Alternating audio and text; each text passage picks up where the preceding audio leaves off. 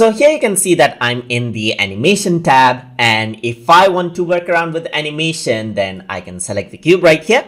And then what I can do is I can go around and add in this keyframe right here. So I'm just going to enable the auto keying feature, and then I'm going to start animating. So I'm going to press Z on my keyboard so I can move this, and there you go, the keyframe is added. And if I were to go around over here onto frame 60, press Z, and this is what I have.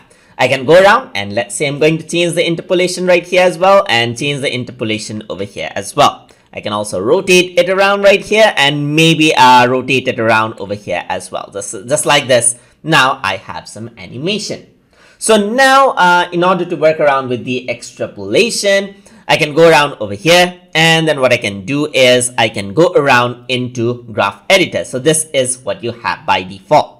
So now in order to work around with it, what you can do is you can press Shift E on your keyboard, and once you do that, you can see that this is what you have. So there's the constant extrapolation, as you can see. I can also go to linear extrapolation, which actually changes out how this animation works. So let me just go to constant, and this is what you have now. So if I were to press the space bar, you can see that this is the animation. The cube actually starts playing out right there. But if I were to press Shift E on my keyboard and then go to not constant, but linear extrapolation, then you got like an infinite loop. So it goes out right here, and then you can see that it keeps on animating out as it goes along. So the graph is actually stretched out into an infinite level, as you can see. I can press Shift E to go back to constant as well. And here you can also make it cyclic. So if I were to click on make cyclic, then the animation simply repeats itself. So I can go around and you can see that this is what happens. So there's this animation. It keeps on repeating right there.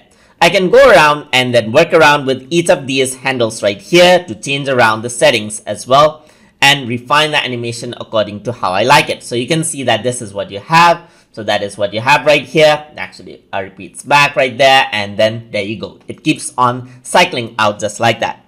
I can press Shift E and I can clear the cyclic as well. So I can work around with linear, or I can work around with make cyclic and then work around with it accordingly. I can clear it out both ways, and I can get back to the original animation.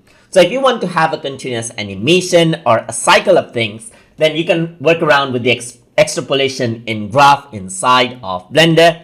So I hope you guys learned something as always. And as always, please like, comment, share, and subscribe.